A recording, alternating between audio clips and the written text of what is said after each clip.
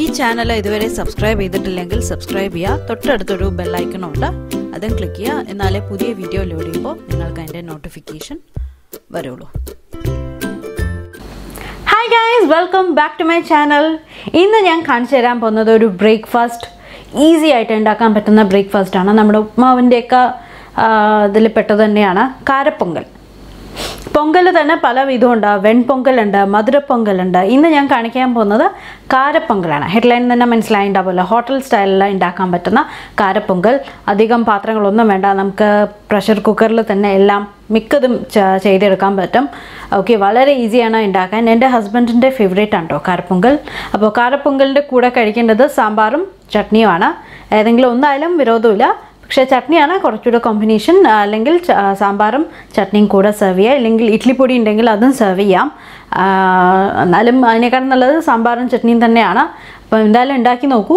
വളരെ ഈസിയാണ് ഉണ്ടാക്കാൻ. ബ്രേക്ക്ഫാസ്റ്റിന് രാവിലെ പെട്ടെന്ന് പോകാനും ഒക്കെ ടിഫിൻ ബോക്സിൽ കൊടുക്കാനും ഒക്കെ വളരെ ഈസിയാണ്. ഹെൽത്തിയുമാണ്. ഇതിലും ചെറുപരിപ്പും ഒക്കെ ഉണ്ടാക്കിയിട്ടുള്ള പൊങ്കലാണ്. അപ്പോൾ എന്തായാലും ട്രൈ ചെയ്ത് നോക്കൂ. വീഡിയോ ഇഷ്ടമായി കഴിഞ്ഞാൽ ലൈക്ക് ചെയ്യുക, ഷെയർ ചെയ്യുക. എപ്പോഴും പറയുന്ന മാതിരി തന്നെ വീഡിയോ ലൈക്ക് ചെയ്യുക, ഷെയർ ചെയ്യുക, ഫ്രണ്ട്സിനും ഫാമിലിക്കും അയച്ചു കൊടുക്കുക. പിന്നെ ഉണ്ടാക്കിയിട്ട് ഫോട്ടോസ് സെൻഡ് ചെയ്യുക. വീഡിയോസ് ആയാലും ഫോട്ടോസ് ആയാലും ഒക്കെ എനിക്കും സെൻഡ് ചെയ്ത് തരാം. ഇൻസ്റ്റാഗ്രാം വഴിയോ ഫേസ്ബുക്ക് വഴിയോ മെയിൽ വഴിയോ ഒക്കെ സെൻഡ് ചെയ്ത് തരാം. അപ്പോൾ നമുക്ക് ഇന്നത്തെ കാരപ്പൊങ്കലിലോട്ട് പോവാം. ഓക്കെ, അപ്പോൾ നമുക്ക് പൊങ്കൽ ഉണ്ടാക്കാൻ തുടങ്ങാം. കാരപ്പൊങ്കൽ. ഇപ്പോൾ ഞാനൊരു കുക്കർ വെച്ചിട്ടുണ്ട്. കുക്കറിലോട്ട് ഏകദേശം ഒരു 2 ടേബിൾ സ്പൂൺ വരുന്ന മാതിരി നെയ്യ് ഒഴിച്ചു കൊടുക്കുകയാണ്. ഞാൻ നെയ്യ് എങ്ങനെയാണ് ഉണ്ടാക്കേണ്ടതെന്നുള്ള വീഡിയോ ഓൾറെഡി ഷെയർ ചെയ്തിട്ടുണ്ട്, കണ്ടിട്ടില്ലെങ്കിൽ കാണാം. ഓക്കെ, അപ്പം നെയ്യ് ഒന്ന് ഉരുകി തുടങ്ങിയാൽ നമുക്ക് ഇതിലോട്ട് ഏകദേശം 1.25 ടീസ്പൂണോളം കുരുമുളക് ആഡ് ചെയ്ത് കൊടുക്കണം. മുഴുവനായിട്ടുള്ള കുരുമുളക്. അപ്പം അതൊന്ന് നെയ്യിലിരുന്നിട്ട് ഒന്ന് പൊട്ടും. അതിന് ശേഷം നമുക്ക് കുറച്ച് ജീരകം ഒക്കെ ആഡ് ചെയ്ത് കൊടുക്കാണ്ട്. ഇത് കുട്ടികൾക്ക് കൊടുക്കാൻ പറ്റുന്ന, അതായത് ചോറ് കഴിക്കാൻ തുടങ്ങുന്ന ബേബീസിന് വരെ കൊടുക്കാൻ പറ്റുന്ന, കുഞ്ഞു ആവുകൾക്ക് വരെ കൊടുക്കാൻ പറ്റുന്ന ഫുഡാണ്. കാരണം ഹെൽത്തിയാണ്. ഈ കുരുമുളകും ജീരകമൊക്കെ ഒന്ന് ഒഴിവാക്കിയാൽ മാത്രം മതി. ഓക്കെ, അപ്പം കുരുമുളക് ഒന്ന് ചെറുതായിട്ടൊന്ന് പൊട്ടും കേട്ടോ. അപ്പോൾ അതൊന്ന് നന്നായിട്ടൊന്ന് നല്ല മണമൊക്കെ വന്ന് തുടങ്ങിയ ശേഷം ഞാൻ അതിലോട്ട് ഏകദേശം 1 ടീസ്പൂണോളം ജീരകം, നമ്മുടെ സാധാരണ ജീരകം ആഡ് ചെയ്ത് കൊടുക്കുകയാണ്. അതും ഒന്ന് കടുക് പൊട്ടുന്ന പോലെ ഒന്ന് പൊട്ടും. അപ്പോൾ അത് നന്നായിട്ടൊന്ന് പൊട്ടിക്കഴിഞ്ഞാൽ കാരപ്പൊങ്കലാണ്. അപ്പോൾ നമുക്ക് കുരുമുളക് വേണം, ഇതിൻ്റെ കൂടെ പച്ചമുളകും ആഡ് ചെയ്ത് കൊടുക്കണം. അപ്പോൾ ഞാൻ ഇനി ഇതിലോട്ട് കാഷ്യൂനട്ട് ആഡ് ചെയ്ത് കൊടുക്കുകയാണ്. അപ്പോൾ നിങ്ങൾക്ക് വേണമെങ്കിൽ പീസായിട്ടുള്ള കാഷ്യൂനട്ട് ആഡ് ചെയ്ത് കൊടുക്കാം. അപ്പം എൻ്റെ കയ്യിൽ പീസായിട്ടുള്ള കാഷ്യൂനട്ട് ഇല്ല, ഞാൻ കട്ട് ചെയ്യാനും തന്നില്ല. അതുകൊണ്ട് ഞാൻ ഹോളായിട്ടുള്ള മുഴുവനായിട്ടുള്ള കാഷ്യൂ തന്നെ ആഡ് ചെയ്ത് കൊടുക്കുകയാണ്. ഒരു 8-10 കയ്യിൽ കിട്ടിയത് ഒരു പിടി ആഡ് ചെയ്ത് കൊടുത്തിട്ടുണ്ട്. കാരണം കാഷ്യൂ ഭയങ്കര ഇഷ്ടമാണ്, എനിക്കും ഇഷ്ടമാണ്, ഹരിക്കും ഇഷ്ടമാണ്. അപ്പം അതുകൊണ്ട് കാഷ്യൂസിന് തന്നെ ഒരു പിടി ആഡ് ചെയ്ത് കൊടുത്തത്. അപ്പോൾ അതൊരു ലൈറ്റ് ഗോൾഡൻ ബ്രൗൺ നിറായി കഴിഞ്ഞ ഉടനെ നമുക്ക് ഇതിലോട്ട് ഒരു പച്ചമുളക്, അല്ലെങ്കിൽ 1-2 പച്ചമുളക് എരിവിനനുസരിച്ചിട്ട് ആഡ് ചെയ്ത് കൊടുക്കാം.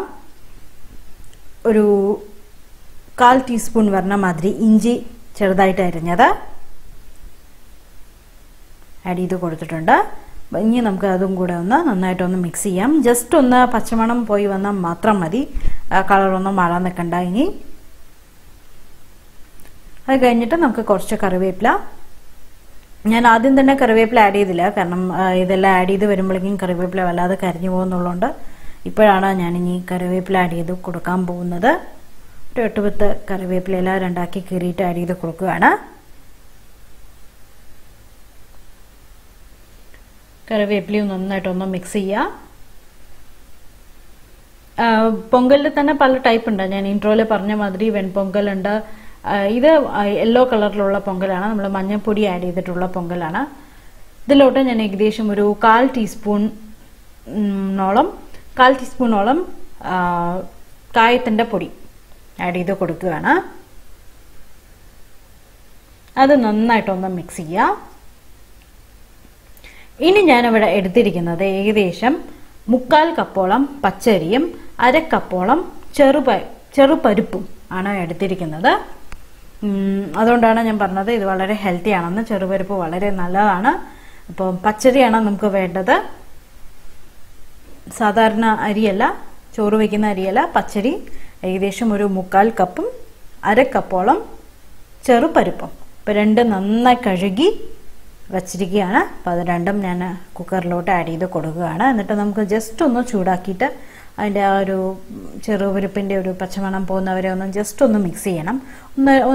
ഒരു മിനിറ്റോളം ജസ്റ്റ് ഒന്നെല്ലാം ഒന്ന് മിക്സ് ചെയ്ത് കൊടുക്കുക. എന്നിട്ട് നമുക്കൊന്ന് റോസ്റ്റ് ചെയ്ത ശേഷം വേണം ഇതിലോട്ട് നമുക്ക് വെള്ളം ഒഴിച്ചു കൊടുക്കാൻ വേണ്ടിയിട്ട്. പൊങ്കൽ കഴിച്ചിട്ടുണ്ടെങ്കിൽ അല്ലെങ്കിൽ കഴിക്കാത്തവരുണ്ടെങ്കിൽ ഒന്ന് ഞാൻ പറയാം, ഇത് നല്ലോണം മാഷ് ചെയ്തിട്ട് ഇരിക്കുന്ന ഒരു സാധനമാണ്. നല്ല വെന്ത് കുഴഞ്ഞിരിക്കുന്ന ഒരു ഫുഡാണ്, ബ്രേക്ക്ഫാസ്റ്റാണ്. ഓക്കെ, അപ്പം നമുക്കത് കുക്കറിലിട്ട് വേവിച്ച ശേഷം നന്നായിട്ട് മാഷ് ചെയ്തെടുക്കണം.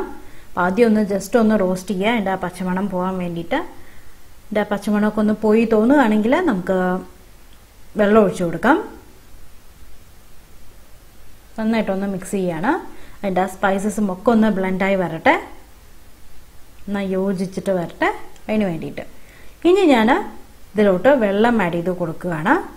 അപ്പോൾ ഞാൻ ഇതിലോട്ട് ഏകദേശം 3/4 കപ്പോളം പച്ചരി എടുത്തിട്ടുണ്ട്. അപ്പോൾ ഇതിലോട്ട് ഞാൻ ഏകദേശം 4 കപ്പ് മെഷർമെൻറ്റ് കപ്പിൽ അളന്ന് ആഡ് ചെയ്ത് കൊടുക്കുകയാണ്. നിങ്ങൾക്ക് അറിയാൻ വേണ്ടിയിട്ടാണ്. 4 കപ്പ് വെള്ളം ഒഴിച്ചു കൊടുക്കുകയാണ്. അപ്പോൾ 1, 2, 3 ആഡ് ചെയ്ത് കൊടുക്കുകയാണ്. ഇനി നമുക്ക് 1 കപ്പ് കൂടെ ആഡ് ചെയ്ത് കൊടുക്കണം.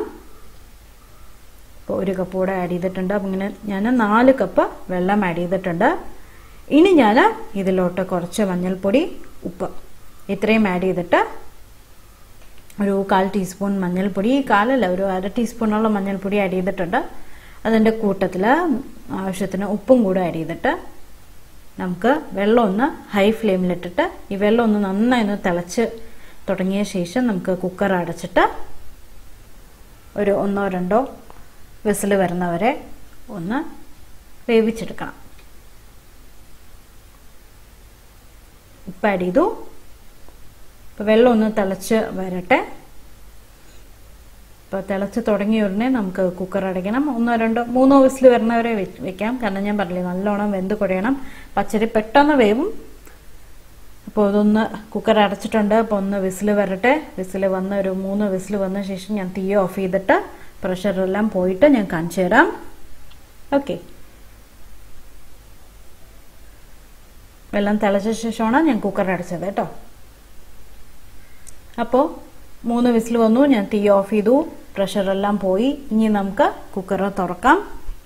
ഇപ്പോൾ വെന്ത് കുഴഞ്ഞിട്ടുണ്ടാവില്ല, വെന്തിട്ടുണ്ടാവും, ചോറെല്ലാം വെന്തിട്ടുണ്ടാവും. പക്ഷേ ഇനി നമുക്ക് ഇതൊന്ന് നന്നായിട്ട് മാഷ് ചെയ്തെടുക്കണം, എന്നാലേ ആ കുഴഞ്ഞ പരുവത്തിലിരിക്കുള്ളൂ. അപ്പം കുക്കർ തുറന്നു. ഇനി നമുക്ക് ഒന്നല്ലെങ്കിൽ കയ്യിലിൻ്റെ ബാക്ക് വശം കൊണ്ട് നന്നായിട്ട് ഉടച്ചു കൊടുത്താൽ മതി. ചൂടിൽ തന്നെ മാഷ് ചെയ്തെടുക്കണം, കാരണം ആറിക്കഴിഞ്ഞാൽ നമുക്ക് മാഷ് ചെയ്യാൻ പറ്റില്ല. കുക്കർ തുറന്നുടനെ കണ്ടോ, നന്നായി വെള്ളമൊക്കെ വലിച്ചെടുത്ത്, കറക്റ്റാണ് വെള്ളം.